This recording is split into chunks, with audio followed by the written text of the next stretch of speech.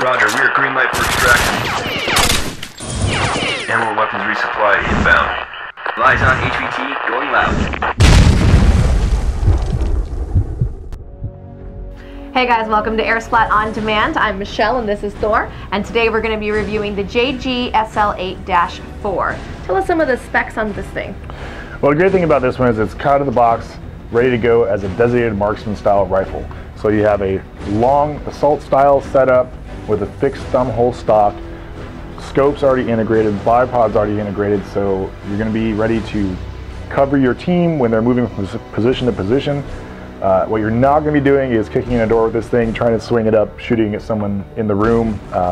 Definitely probably not going to work well for that. But other than that, being that designated marksman style or sniper style roles, this is going to play well for it. In the real world, what's the use of this? Are these guys on the rooftops that are protecting the president, or? Well, this would be, it could be used as that style. The scope that comes on it is not that high of powered, but for close quarter engagements, it's going to be fine. But it is set up again to be a distance gun, so that's what it's ready to go for. And what are some of the pros and cons that you found while shooting this? Like, how good is the scope, and what about this thumb stock? Well, the scope's actually fine. Speaking strictly airsoft now, it's going to be fine for airsoft. The thumb hole stock, I think, is very comfortable. It fits very well in your hand. You have the full stock to rest you into your shoulder and get a good position with. The bipod's a big positive because you can fold it down and you can have that good grip in some loose sand or whatever you need to have it stable. Another pro is having this rail system right here on top. You can add a close quarters hollow sight on top, and that will give you the option if someone's sneaking up on your position, you can turn, and instead of having to look through the scope, you can line them up in that hollow sight and still be able to take them down. It only comes with a 20-round mag. That to me is a con, but since it is set up for the style it is, it's not necessarily a con, it's just it doesn't come with a bigger mag. So you have 20 rounds. Again, it's going to be one shot at a time usually. If you do go full auto, which this one can, you're going to go through those 20 rounds probably really quick. So.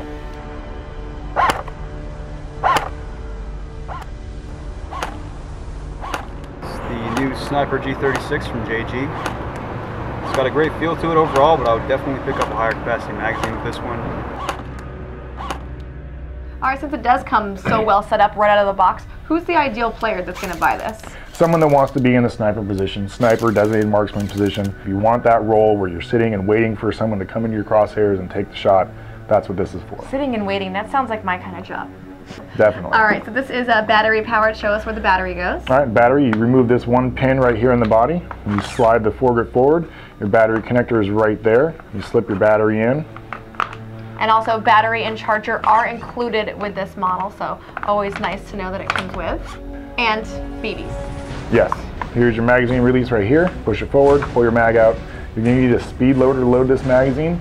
It's not a high capacity magazine, so you need to get a speed loader to load your BBs in. Once you have them loaded, put it in, you're ready to go. To adjust your hop up, you're going to pull the charging handle back, and it's going to reveal your hop up right there within the injection port area.